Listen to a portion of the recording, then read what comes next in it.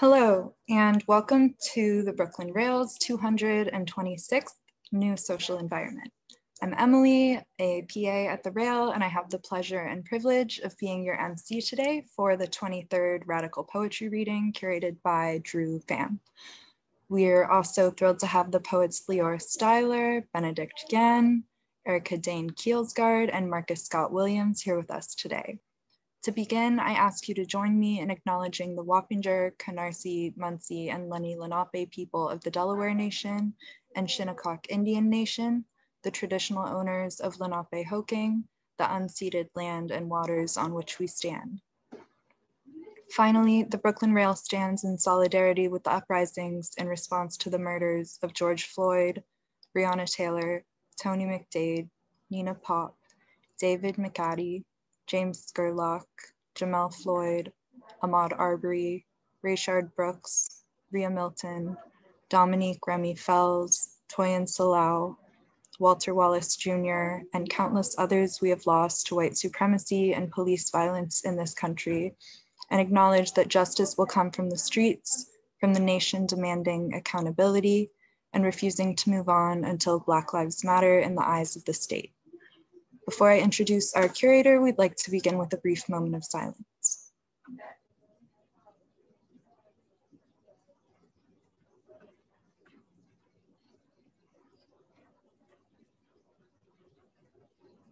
Thank you. And now to introduce today's curator.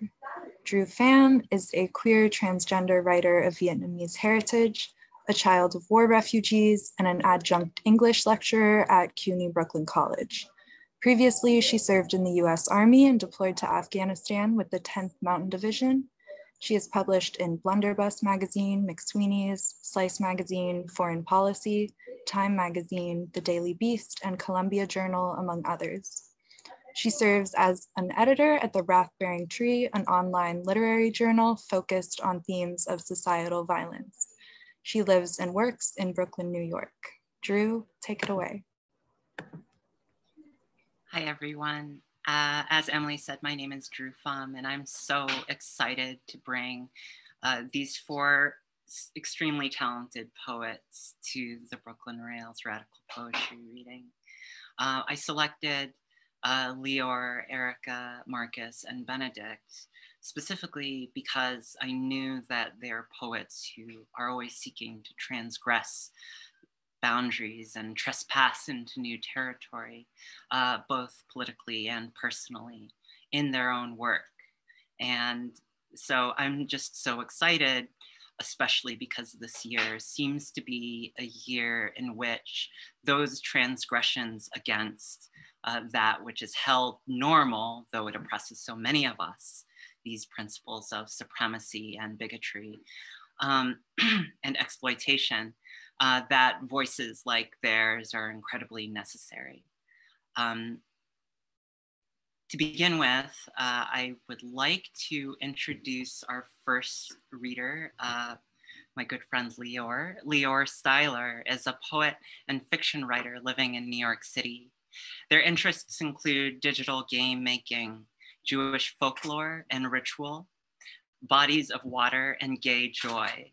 They are an MFA candidate in the poetry program at CUNY Queens College. Go ahead and take it away, Leor. Hi, everyone. Drew, thank you so much for curating this and inviting me to read. And also thank you to the Brooklyn Rail for putting this on, and Emily and everyone else for organizing this. And also Marcus, Erika, and Benedict, I'm really happy to be reading with you. I'm going to start with a cover of a poem written by C.A. Conrad. This is Neptune 2. Let it evaporate under the eyelid, become an open sign for others, an opening in the throat, a knife, a crowbar, a strong arm prying it. We needed the standing up prayer the most, he said, while misinterpreting our hatred. But we stand and watch them calculate, making the backlash marketable. with ghosts from last time still pouring over us. We cram our pink organs back inside to return the fight. This one is by me. It's called Cameras. For the security cameras to record only a bright glare of light, to make patterns so clashing that webcams close their eyes. No more fears of followers or stalking. Hopeful. Our desires can't be fully predicted by the internet, especially as they grow stranger, the slow inversion of what is and is not sex. Against the narrowing of wants, can our true selves ever be fully dragged into the public places? What true selves? To become even less recognizable, except by scent, wandering the woods at night, where mosquito boys will drink my blood and alter me forever. This is a couplet, a translated couplet written by Jean Elia. I am strange, so strange that I self-destructed and don't regret it. This is called Grief Ritual. 1. Bed sweat imprint, salt stains on the sheet, cursive hair spirals in the dream, avoiding your eyes in the photos, walking 7 blocks to sidestep rain, swallowing the few tears shaken loose by schisms, drinking too much but never throwing up. 2. Paint bubbles swell like frog throats, burst like bubbles, releasing paint smoke, and I notice there aren't any kids. At 22, I would have been the one laughing and burning bridges. I miss the people who aren't here. Her and I link arms and lean into the precious void. If I have to turn bad to stay by your side, I will fold my heart in half and not look back. Light is sputtering on tree leaves. The fire is glitching. We jump around it like dancing dogs.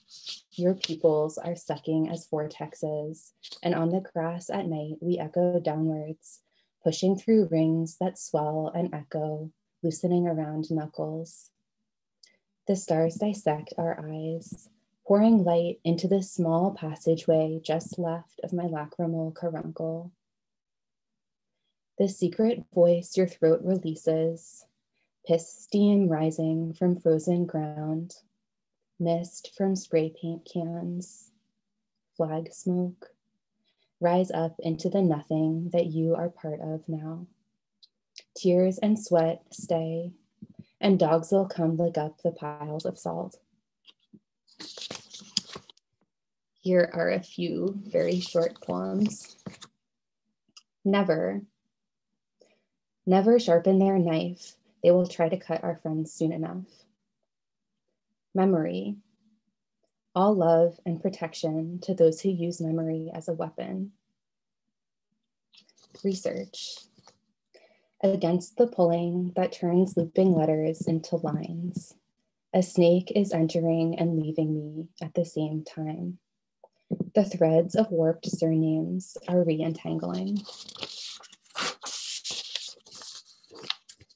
This is called Happy Memory House 13.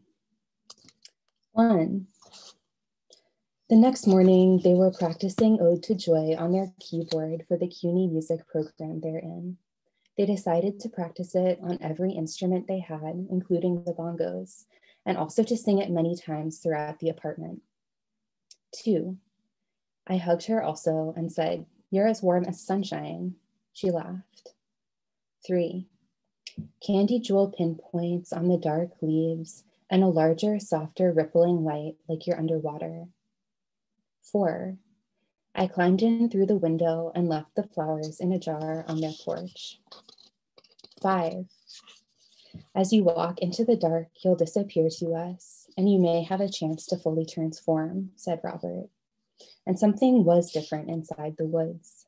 Shantae and I walked back in complete silence with no flashlight. There are rushing, ethereal, almost metallic, but more like wooden notes that come from the forest. 7. The world was ending, or something was. They went through a stone doorway, down into a crypt, but then they came back up. They were spinning me. I was flying through the air, or floating, and something was building. A feeling of emotional closeness was building, as though it could peak like an orgasm. 8. Some nights have a Pisces taste and smell.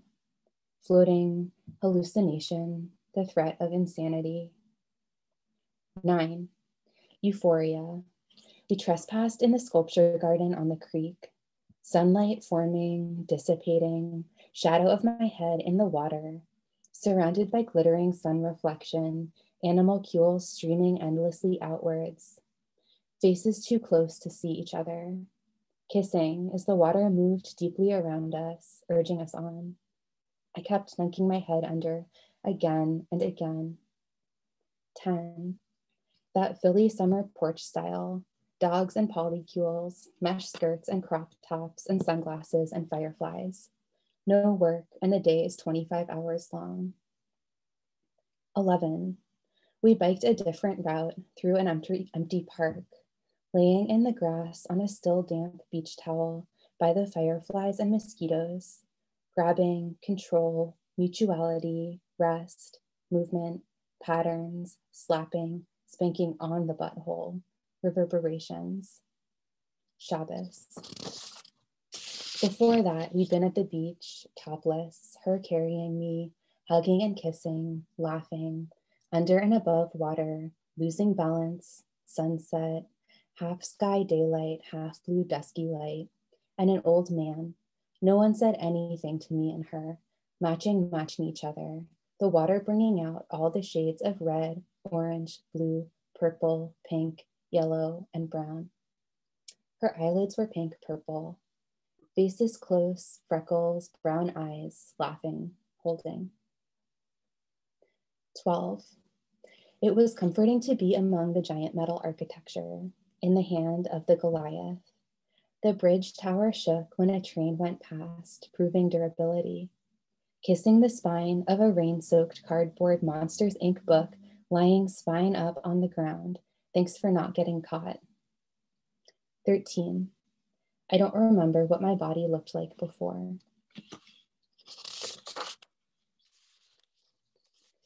There is one more cover by Alejandra Pizarnik.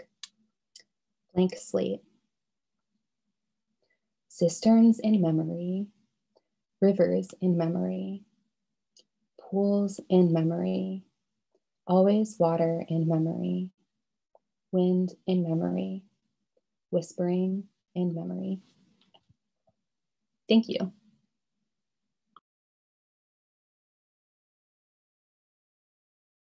Oh my goodness, thank you so much, Leor. I'm so stunned by your work as usual, and everything from like the spiritual to the political to the material, it translates through your words in a way that is so deeply felt as far as the marrow, and that's one of the many, many reasons that I love Leor Stylar's work. Next up, we have Marcus Scott Williams. Marcus is the author of Sparse Black Whimsy, a memoir, published by Too Fast, Too House, 2017. And damn near might be what it's still, damn near might be is what it is, by Naomi Press in 2022, which is forthcoming. He loves and appreciates you. So with that, I want to welcome Marcus Williams. Yo, thanks, Drew. Also, thank you to the Brooklyn Rail and everybody that came through today. Thanks to Benedict and Erika and Leor too. Leor, that was so good. Thank you for that. I would love to read some more of your stuff in the future. I was planning on initially reading a selection from the manuscript that's going to be published with Naomi Press in 2022, which is, and I'm sorry that I set you up for failure, Drew, the title is intentionally like worded that way. The title is Damn Near Might Still Be Is What It Is, which is just another way of saying, fuck it, it's your life, you know? But instead of reading that shit, I found two things in my phone last night that I think are more appropriate. And I'll read that. It'll be short and sweet. The first piece is called Block Meditation Number 2. When the night breaks and the sun slices, I become a cat perched on top of its fireplace, become the block boys below, their jovial, radical laughter in the face of a pandemic, become the birds that been chirping, pre-slicing, hanging off cable wires that swang into apartment windows, become the broken gate of the junkie who politely appreciates your change for a coffee, the man selling deodorant and toothbrushes in front of the laundromat, vicinity rice and roasted chicken, the cashier of a threatened bakery, become the pavement that projects Trap House Mob's bass into the scenery, the daily procession of motorbikes and ATVs, become each inlaid brick and pothole and abandoned bike locked anciently to circular metal, become that green contained in the fine fair awning, the green that communicates development, unsaid anxiety held in by makeshift masks and gloves and person-long distances. I resist becoming the warped siren squad cars patrolling like the world's still the same. Resist the transformation of attitudes that green enforces on future residents toward the current flow. Resist urges to judge outside understandings, to reflect the sterility of the sky into a gray human being, devoid of empathy, devoid of the magic that one collects from a solid smile or a dap in the face of furloughs. When the night regenerates and dominates, I don't transform. I pivot into nothingness, a nothingness that absorbs outside of anger into understanding. Absorb the purple and combined lights, absorb the new shifts of crepuscular block boys and their tenebrism, the quiet of the closed businesses, the smell of a stuffed backwoods meandering upwards towards heaven, pouring smoke out for the homies. Absorb the crunching of shopping carts, of heavy steel doors closing underneath their own pressure, become the nothingness of starless, city-beaten purple skies until the night settles, curling, breezing. Time is dead, screamed from the purple outside. How do I continue to move and to be moved? This last piece is a freestyle that I found last night on my phone. And the working title is Like Oil on Turbulence. I'm gonna take a sip of water first.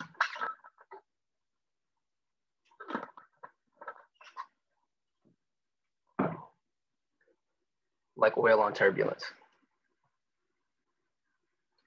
Breathe it into me, fuck it.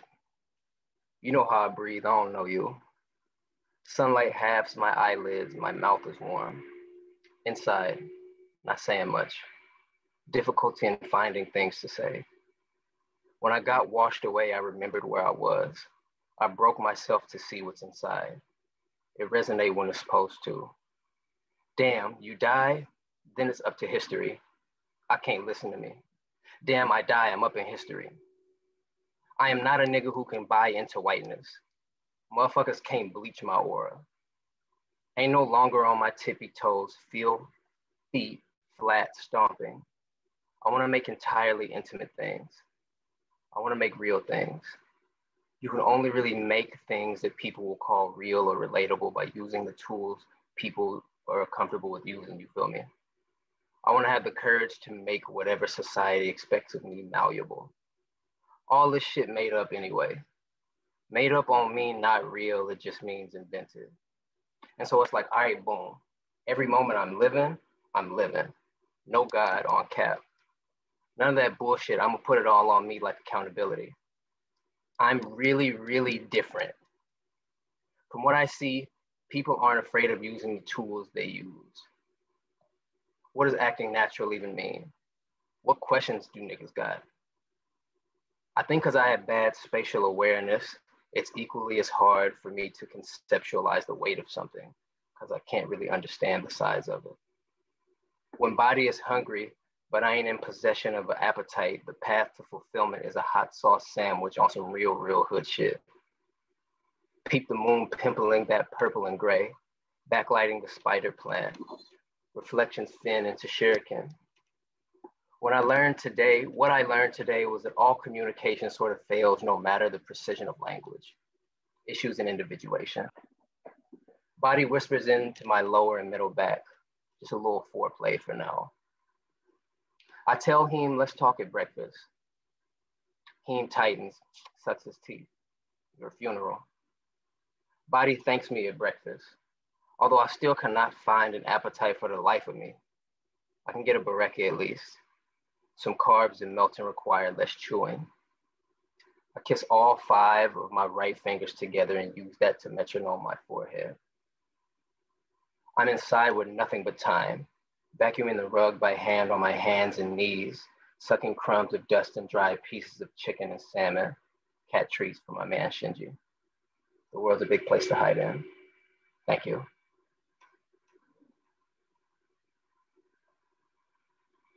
Oh my goodness. Sorry. Oh my goodness. Marcus has such a talent for making the material world we all live in, making Brooklyn, making New York City, making all of these individuals with their lives moving about through every day, making that into a personal, interior, emotional landscape. And it always amazes me to read, and now I feel so lucky to have heard Marcus's work. So thank you again so much. Our next poet is Benedict Nguyễn. Benedict is a dancer, writer, and curator based in occupied Lenape and Wappinger lands in the South Bronx. Their criticism has appeared in the Brooklyn Rail, Dan Space Project's Journal, Shondaland, The Establishment, Culture Bot, among others. Their poetry has appeared or is forthcoming in the Asian American Writers Workshops, The Margins, Flypaper, and Pink. They've performed in Dapper Q Fashion Week and in recent works by Sally Silvers, Jose Rivera Jr., Monsta Black, and more. As the 2019 Suzanne Foyle Curatorial Fellow at Issue Project Room, they created the multidisciplinary performance platform, Soft Bodies in Hard Places. They publish a monthly-ish newsletter, First Quarter of the Moon Slush, on Substack, and are sometimes online as at X Benny Boo, which I'm sure Emily will put in the chat. So welcome, Benedict. Hi everyone. I will stand. This is this is my one power move of the day, is to have the angle of the camera looking up at me. I must make jokes. Thank you, Drew. Thank you for Leor and Marcus for your poems and sharing those. And I'm excited to hear Drew and Erika read next. Thank you to the Rail.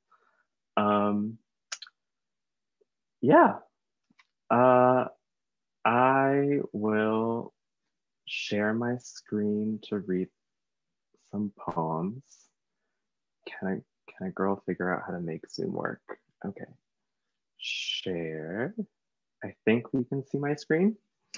The first poem I'm gonna read is by my friend, one of my oldest friends, longtime collaborators, writing partner, the brilliant Stephanie George. This poem is called Regicide. Heavy hips hung low, I waited. An eager wave, an open fist, a closed slap, all loosen rings. I remember every crater scraped by half-moon palms, my skinned hand walking through grooves where knuckles bled. I dreamt of regicide, my deep suspicion of kindness dethroned men whose eyes had fingers. And then I began landing. Thank you, Stephanie, for being a reader of my work, for being someone I get to read and write for, and for letting me share this beautiful poem with today's enthralled Zoom audience. Shout out to the Zoom audience for spending part of your Zoom reserves with this reading today. Mine are limited. I had to turn my camera off. The next, I promised Twitter, because I am sometimes online. My sarcasm is not doing great today. But I promised Twitter that I would read some poems about being online. And I unfortunately will follow through with that. Fortunately for you all, so this poem is called CO Catacousis.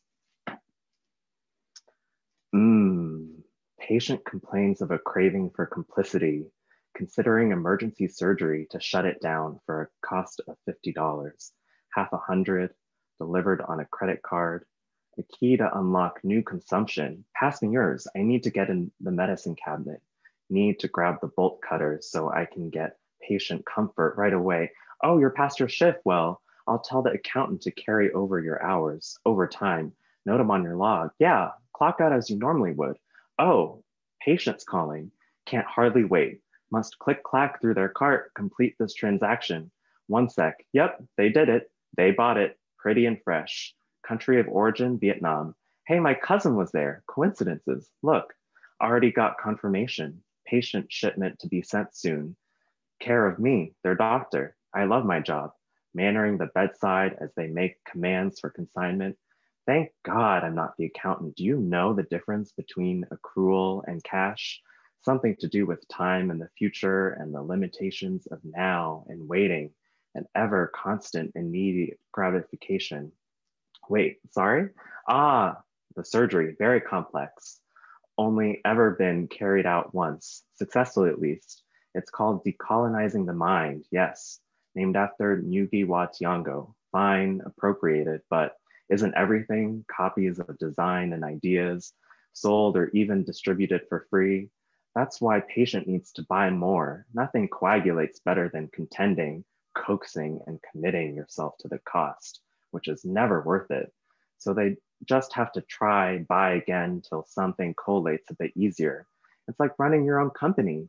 You're your own CEO. You hire the good, countersign the contracts, give performance reviews, co-sign a lifestyle of taste and decadent services, competing against other companies for the chance to win. But it's also like dating, weighing people's collagen levels, and then postcoital tristesses, très triste, colossal epic tales of our time. Ooh, look, same day delivery, patients convulsing, this'll do. This'll coerce them to keep calm and date the top of the console with their co-optation. What a coalition we make. A cure, you ask? Just the surgery. Apparently you start out by cutting out the coccyx to construct contemporaneously a new spinal column. The next poem is called To Service Our Needs. It was written during a class that I took with Marwa Hellal last year. Shout out to that class, it changed my life. Shout out to Marwa. And yeah, it's after Sarah Ahmed, Jasbir K. Poir, Ruth Wilson Gilmore, and Shoshana Zuboff. I'm not a theorist, and this isn't theory, but it's not theory, so I'll say that. 1. Control find my body on the internet bare, bring up my Instagramma phone on the cellular phone. Are you horny for me? Tell me, I was supposed to be loud. Aren't you glad I'm chill? Surrender me your plaything. Think I'm clever, speaking, wearing me out, door voices. I'm your bitch. To look at oneself online is easy with the right filter. You can glossier me with your Seda mask, handshake emoji, pseudo-intellectualism, prisms that all make us look worse off in the end of times, best of time to log off your knockoff of a real life experience. Stare at the wall, see yourself in the dust flying in front of your interface me. When the wave has passed, don't be vague. 2. There is no wonder on the internet of things, everything is tame, everything that is related search capital is a relation between workers and good stuff, goop junk, gunk sale. Internet is a relation between me and myself, and my myself agency is a relation between my possibility becoming ours and the post-structuralism. We need a cataclysm. The revolution will not be planned on. Slack off, really, please. Get off my dick, we say, when tired of fighting someone else. Remember we used to go away? Anyone know a travel agent? 3. Agencement got called assemblage, an array the internet beat us to, a template for the surveillance capitalists' army attempts to blue check you out and to service our needs. A bitchy email, handshake emoji, bitch into action. Lets us we work together, steal a Bitcoin of theirs, make our own templates they can't copy, paste, save, close, open, full stop, couching everything earnest in this horrendous irony, alienating, hurts to mean it so bad. Easier to joke, LOL, is this behavior a surplus? 10001 New York zip code, me down the forever lane.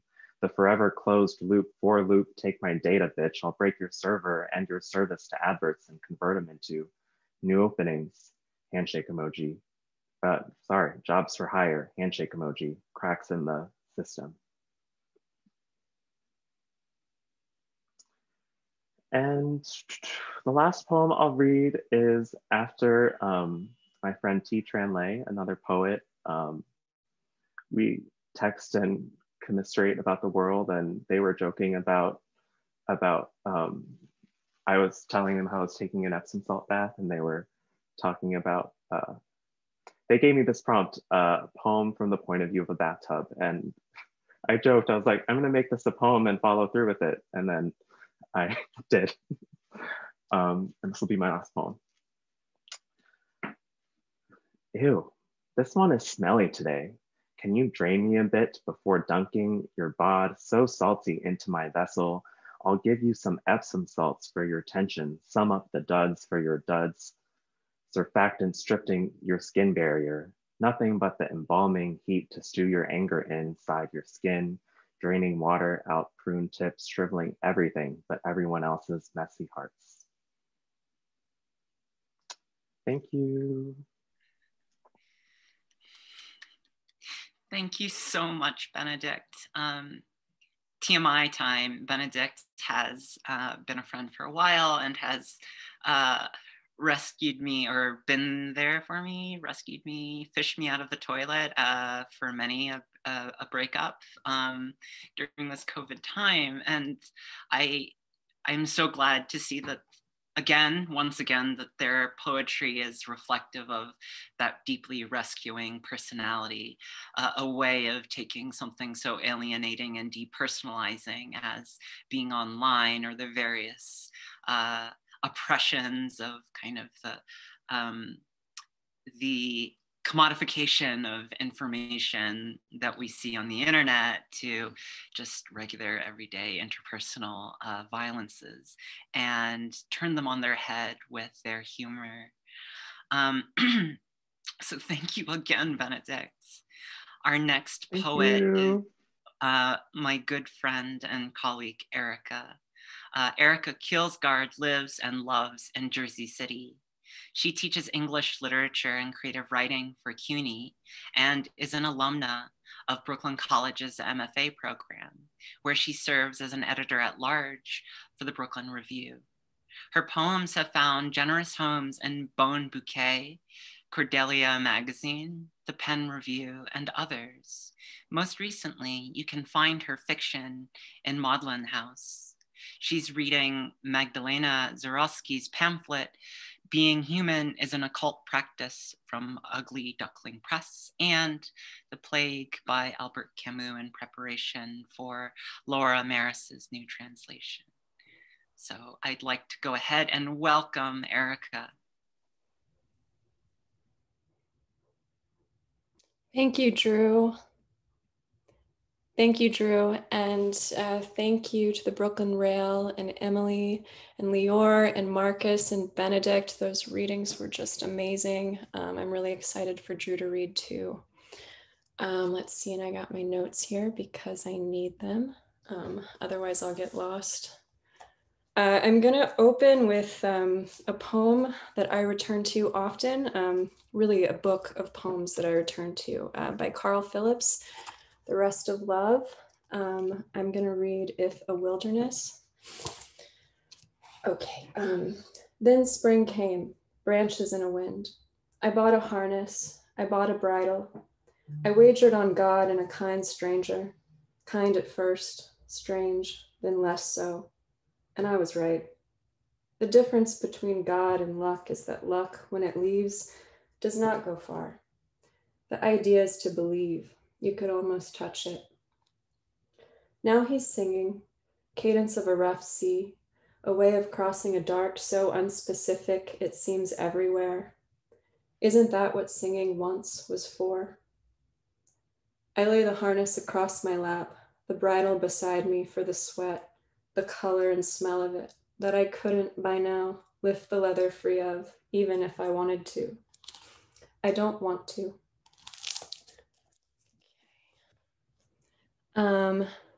Okay, and I'm gonna read a poem of mine that I wrote with footnotes that I'm going to omit just to try it out. Okay, to locate a relative distance in vectors, the direction of an intersection is significant to its measure. Variations in form, of space and edges are all theoretical by nature of being unknowable. They must be approximated or assumed. Simpler then to imagine a sphere. It's said without irony in physics, assuming a spherical horse, in order to solve for love. I don't trust in conversation.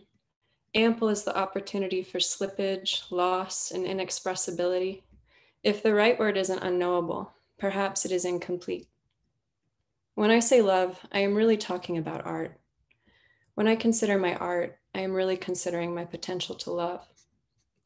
Someone wrote something interesting about love I can't remember.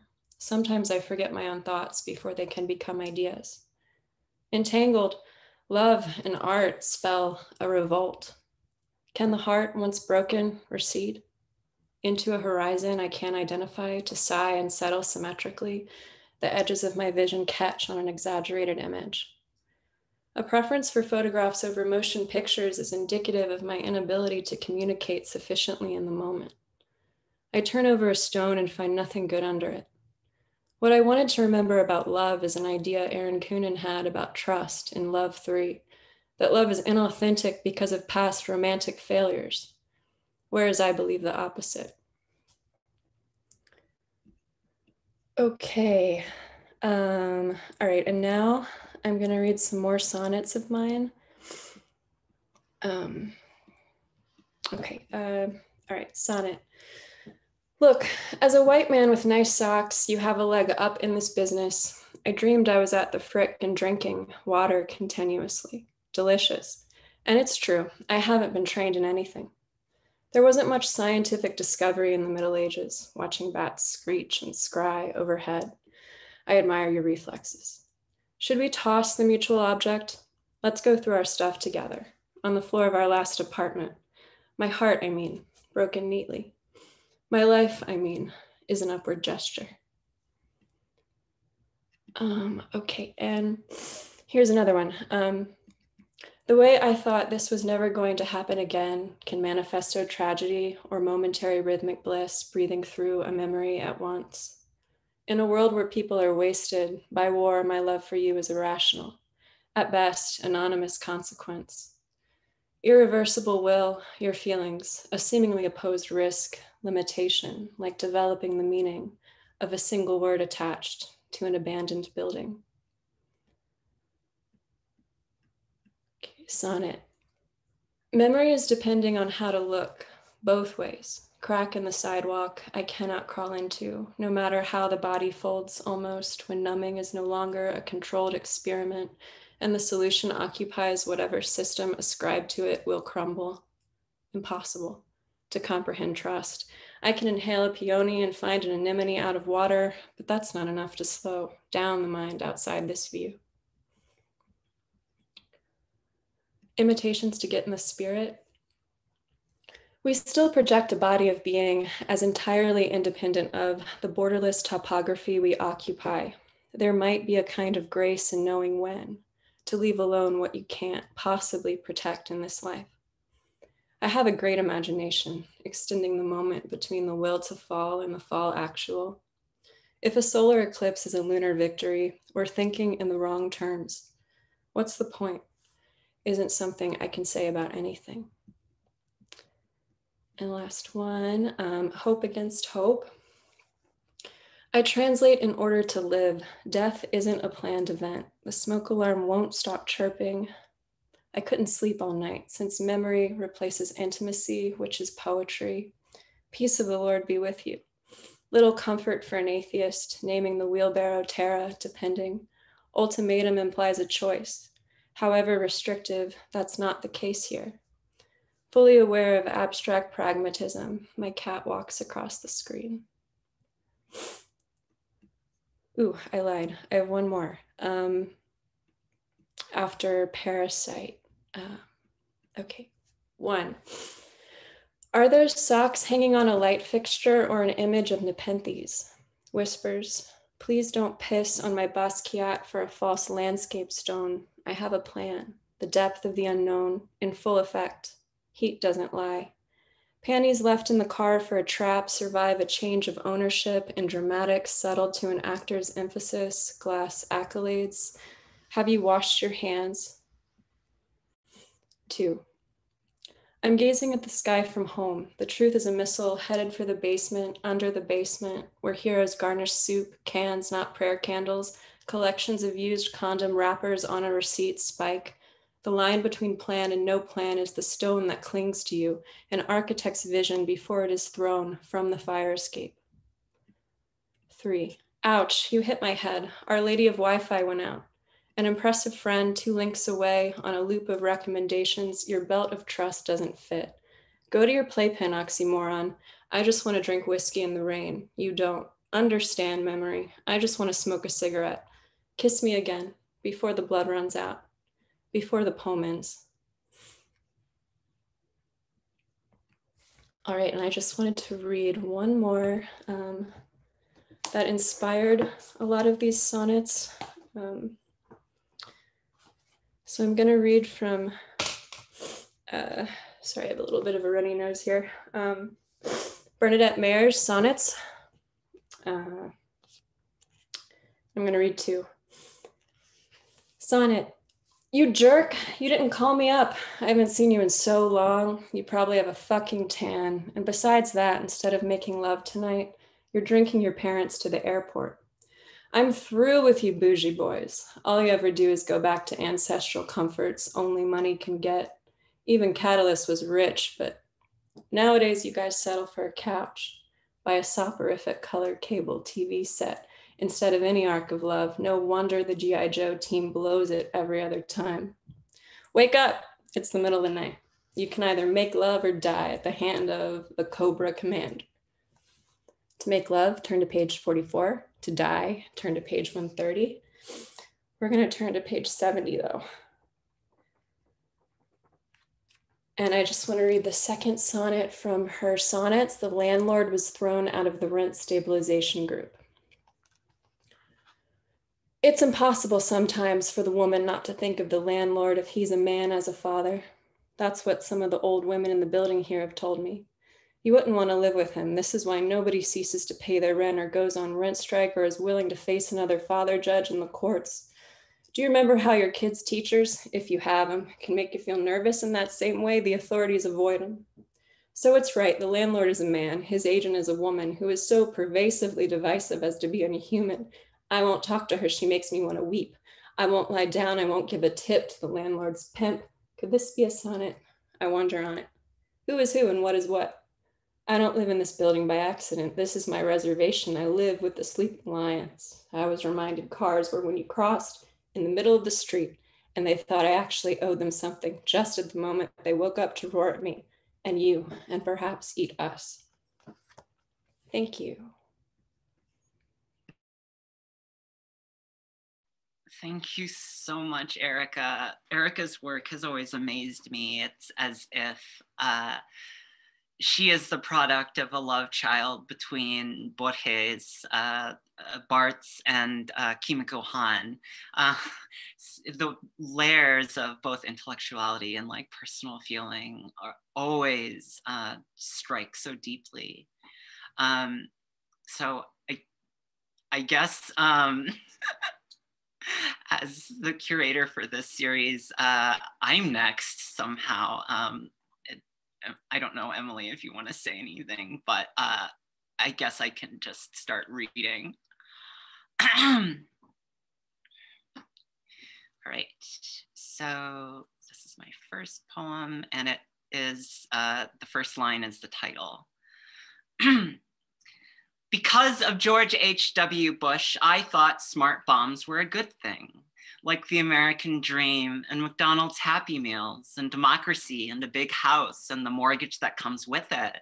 And grocery stores with enough rice to feed a village and meat, not just on bet like mom had during the war, but every day, and G.I. Joes from the cartoons, of which the white boy next door had boxes full and took for granted, but dad thought were too expensive. So I got sack loads of green and tan army men that came with flags for each side, like Old Glory for the good guys and Vietnamese for the bad. Yet this was peace. And we had all the things my parents never did during the war. So dad voted Republican because it was Nixon who'd ended it after all, though Saigon fell under Ford. And I barely remember Operation Desert Shield, but don't you think it's the bad kind of mixed metaphor when a shield becomes a storm? I remember an ABC or NBC covering it and General Schwarzkopf saying, I'm going to show you a picture of the luckiest man in Iraq. And mom cringed and didn't want to look and turned away just like she did during Bosnia. But dad bought me the Gulf War 4-pack VHS set and I was only 4. But when I turned 5, it's all I ever watched because Barney never did bring on a Vietnamese kid like me. So I was obsessed with machines like the M1 Abrams main battle tank and the F4 Phantom in its wild weasel configuration and the B-52 Stratofortress, both of which mom recognized from her war, which is why it was all so hard to watch. But dad said they had smart bombs, so it wouldn't be like it was in Vietnam.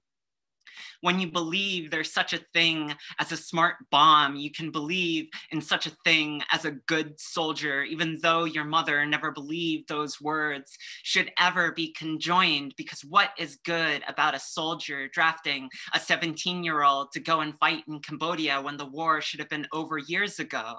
She left with her whole family and they came here where the grocery stores dazzled her and there was so much promise, but they still cleaned fast food joints after hours because all they were in the end was just another cheap source of labor. And her brother died anyway, but in a lover's spat.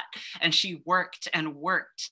And by some sick cosmic joke, she married a man from the other side of a civil war and got a job in the defense industry and gave birth to 3 children, and 2 out of 3 joined the army. And she had to do all that just so she could qualify for a mortgage on a house she'd end up selling anyway, just so she could have a little of all that food that would get thrown out if she didn't purchase before the sell-by date, just so she could worry about another pair of kids about to go off to war.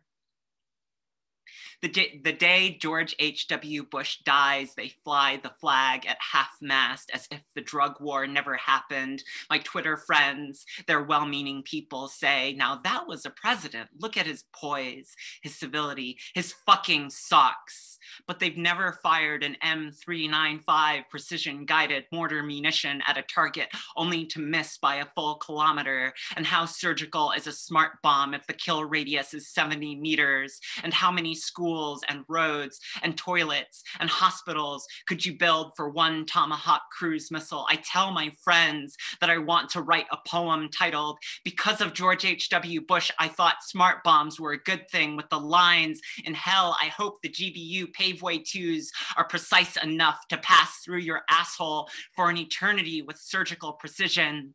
But the kill radius of a stanza like that would be smaller than the real thing. So I say, let's remember the dead presidents and the future dead presidents for all the things we thought were good, like money for college and the guarantee not to be vaporized on your way to school, and the white picket fence dad lost in the bankruptcy, and how all those things made mom forget no matter how hard she tried to save my uncle, she still had to clean out his bedroom when he died. She still feels it today like shrapnel from a bomb dropped decades ago, and it's still lodged in her side and mine.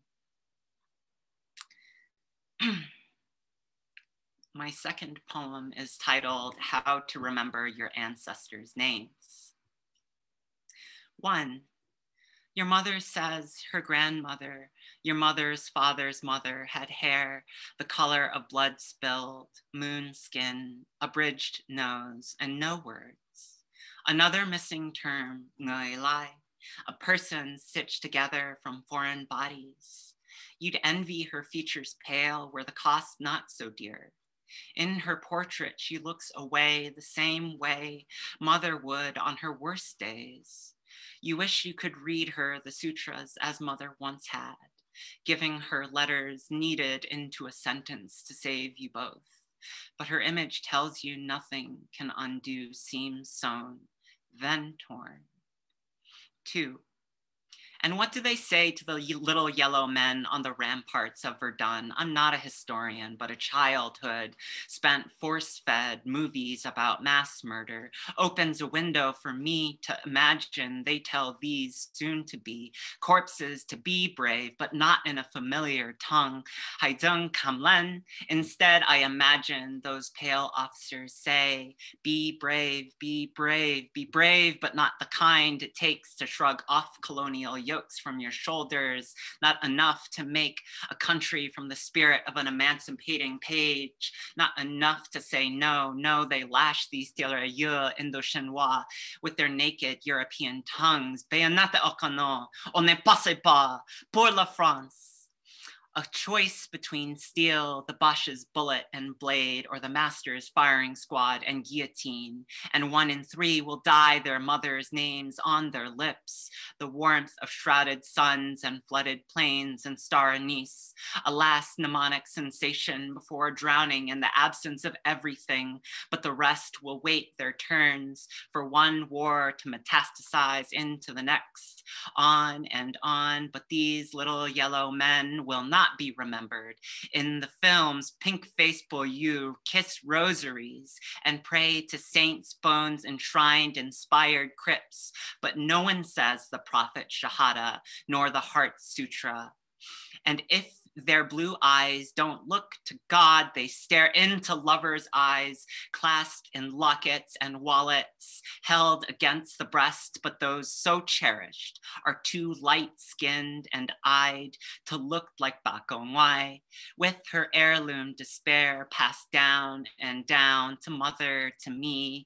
And she tells me great-grandmother was a pariah for reminding her kith of the boots on their necks, of the thieves in their coffers, the seeds in their wombs. For that she'd been wed to another pariah who'd taken up that colonial rifle, and the thousands like him sent 90-fold to dig their graves like veins through dysenteric earth from Belgique to Suisse. But no one remembers them. The books I read memorialize their spades, but not their uniformed ranks. Though they died, as Napoleon said, for a piece of ribbon they'd hoped would make their people free, the invisible notion of liberté, égalité, and fraternité, words to which they were never entitled. No little yellow man could defend Marianne in her Phrygian cap, for such an act would sully that pristine ivory flesh. Such an act reflects guilty men's fears that what they'd done to us, we would revisit on them. When the Great War ended, those little men took their bits of ribbon, braided those useless pretty strands into a hangman's rope, strangled an empire that had been too quick to collect the blood tax, but loath to ever give up their enlightened promises, live up to their enlightened promises. For that, like a criminal washing gore from their hands, the metropole erased their subjects' bodies from the poppy-sodden fields fed on indigene meat. But to take up arms against an oppressor means to take up his fire and powder, and such wrath meets erasure with erasure. So I cannot know if Ongonwai had bled over Flanders fields, because our self-appointed liberators remembered the panoptic gaze of that blue and white and red banner and chased all trace of that crippled empire from collective memory, chased the tens of thousands sent to the Western Front. My family burnt every document and photograph and medal to escape another oppression masquerading as liberty, but it had been too late, marking my mother a felon across generations, and I suffer no such brand. Yet I carry great-grandfather's crimes no less. I can't tell you which letters and tonals and syllables make up his name. I can only say when I was old enough, I also took up a rifle in the name of another falling empire. I did not know my inheritance, fighting for a cause no one believes, yet it rattles through our throats without regard, lying in a hospital bed, mother beside me. She was afraid she would never have the chance to make amends, told me this hidden detail 5 more years before I saw his photograph alongside Bakongwai's. Mom doesn't like to talk about the war, or her parents' war, or her grandparents' war, though it threads us together all. You'd think that would close the gulfs and chasms between us, but I've long since learned that common pain glues no one together. As much as I want to believe that I would understand the hollows and rises and caverns of their inner lives, I cannot. I only have this story. Bits of shrapnel scattered through my family, pieced together but never whole. The explosion that tore its way through our roots, detonated so long ago, I cannot tell you whether these bits of steel I find in my limbs belong to me or my countrymen, all so erased. 3. I spell my great-grandfather's name with exposed skin and bowing hairs beneath a mountain sun. My boot treads, biting strange soil, are his, setting foot on a country that called ours possession. And though I can't possess the memory, I see him in terraced Afghan fields cut up a hillock-sloped side. I see him in the farmers passed on patrol. They are him, shearing wheat from root ankle deep, gathering sickled rice. Soldiers like me, as common as the meadowlark in spring fields foraging, and of theft. I wonder if he ever killed a man, and if that were true, I want to locate that slain soldier in Western trenches, a yellow fist strangling a knife grip, plunged between white ribs, piercing white skin, made whiter with blood, lost, though I know I'm projecting a past premeditation because the Governor General left battalions behind, garrisoned not to protect, but serve the eternal master's fear of their subjects' crescent blades. But I know a nearer truth exists between brothers set one against the other. I I know what it means to take the master's lash as your own, because I've done the same. My body never lies. Every time I'm afraid to look my mother in the eye, great-grandfather, listen. Your worst children have cut our language from my throat. We have only tongue's shrapnel cleft, so here instead, tone and timbre let sound express regret for committed crimes between shores both, foreign and domestic, but you should know because my trespasses run so deep, I am alone. I imagine everyone is a murderer who hasn't had the chance yet. This isn't a confession, dear grandfather. Think instead of the oily fog from a stick of joss on our family's altar, where I write your memory, an offering unlike fruit that rots, cigarettes that spoil, spirits made homeless. This offering remembers when we are alone for our trespasses and when our names are misplaced. For in this incarnation, I look at great-grandmother staring out from nearly a century away and compare our faces in the mirror. When I was young, I wanted nothing more than for my face to blossom from teenaged pores into what I saw on TV. I insisted on getting limp, locked haircuts that never worked, planned to change my name to something French like Janine or Helene or Emmanuel, the highest compliment I ever received from a girlfriend of 1.1 months about my blood, 1 part white, 23 parts Viet. I always thought you looked European. When I was older and read more, I'd revised my desired name change to honor Bakongwai's father by taking his, pork, cochon, or whatever that filthy language calls swine. I know I am just a recent ripple in a pool of blood. I am not possible without that oldest of weapons, not the rifle, nor blade, nor club, nor stray stone, the only weapon that at once makes and takes life. So shouldn't I try to be more generous?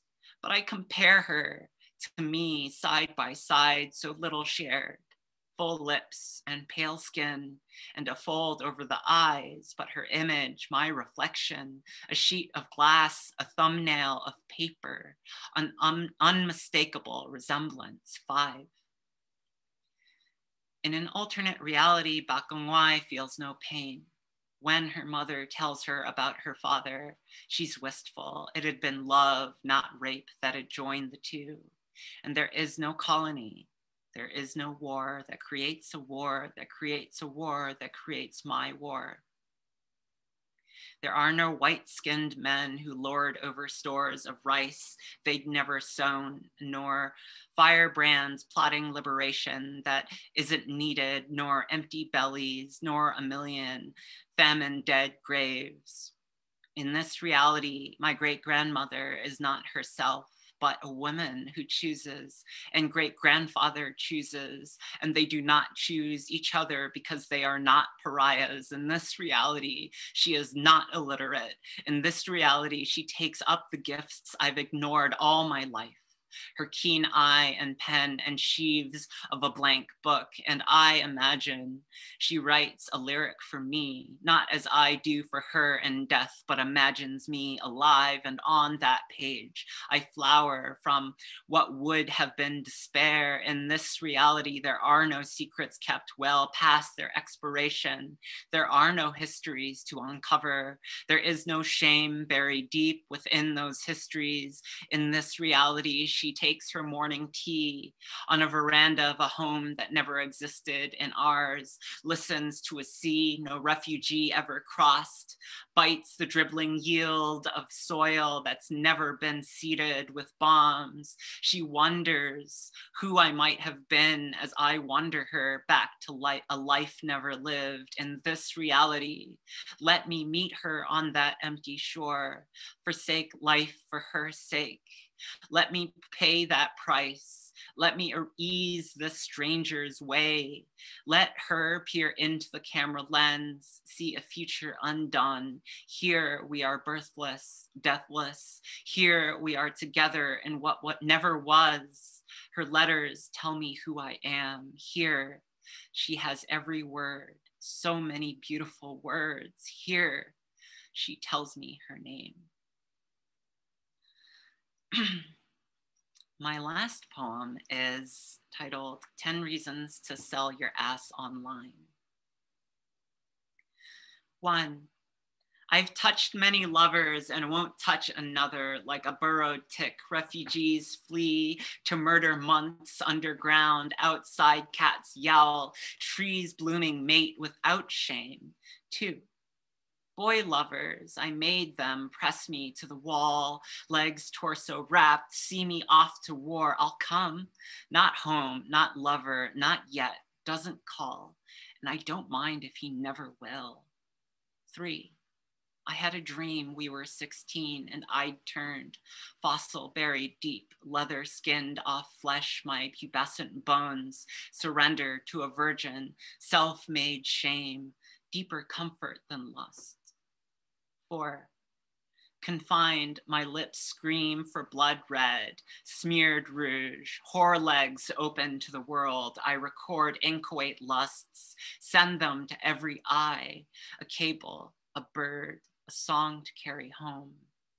5, mama denies the sum, 2 sons and a daughter equals 2 daughters and a son. Isolate the variable, paper dolls, a Boy Scout's knife, my thumb sliced clean, and what's lost? Nothing that lasts. 6, I masturbate to lost time, oh temporal phallus. I swallow nothing whole. Snuff film, the stock market careens on IV drip. Dopey veined, I sing a climax. Took you long enough.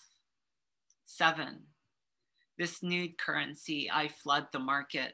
Long a schoolgirl's longing, my body valued and shorted and speculated upon. Long for heavy hips, chest full of crying over broken things. 8, my teen years lost in no man's land fall 10 years later. Count his teeth. Grave lane, red petaled laurel, pressed tin disc, artifact strewn, twin sister remains by and by. 9, God damns fruit, Eve barefoot, locked out, my body's dissociative, disordered, desperate, filthy, Lilith makes a dahlia of 1 in 4 dead on unemployment rolls. 1, I'm afraid no one will ever love me again. 1, I'm afraid no one will ever touch my body again. 1, I'm afraid my life has ended here where memory fades. 1, I'm afraid. 1, I'm afraid. 1, I'm afraid. 1, I'm afraid that this feels like home. 10,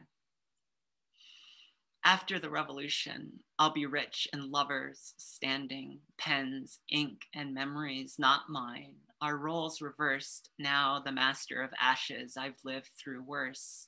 Mama reminds me that after the revolution, I'll break the axe, fasces of good intention, snapping as I cut the ribbon. I, my own thief, coquettes for eyes and nose and lips. It's okay, it'll all come out in the wash. And after the revolution, he says, come and see my broken bone tresses, a rib cage for a wall, my blood to wine. This land is yours, and I am my mother's daughter.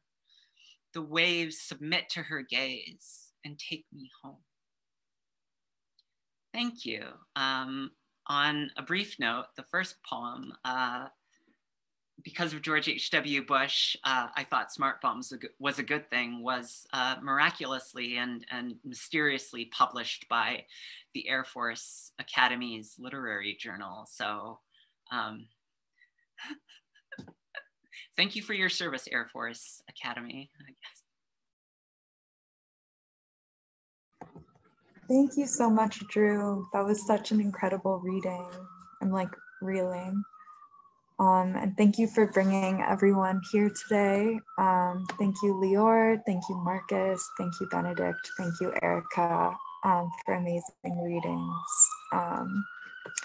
Before we open up the floor for goodbyes, this October marked the Rail's 20th anniversary and will be celebrating all the way into 2021.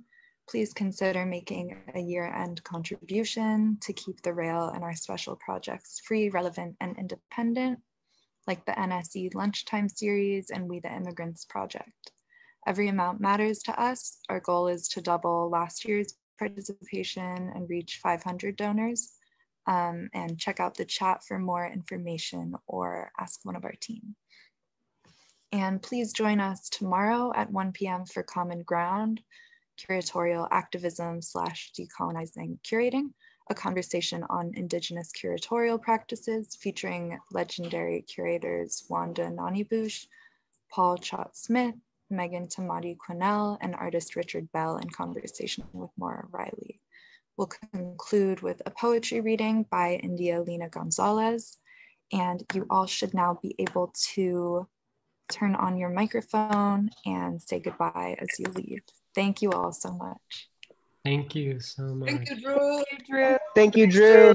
Great Thank curation, you. Thank you, Marcus. Thank you, Leor. Thanks, Marcus. Thank you so much. Leor, Benedict. Thank Thank you, you, Leor. Wonderful Leor. poems. Thank That you was so much. amazing. Thank you Much so love. much. Beautiful. Thank you so much. Benedict. Amazing, Thank you amazing so much, reading. everyone. Thanks Yes. to the audience for being so kind and wonderful. Thanks to everyone at Brooklyn Rail for being so supportive and patient with me. And special thanks to Fong, who asked me to curate this event. It was just so, so special. And I really, this has made the beginning of the year quite wonderful for me.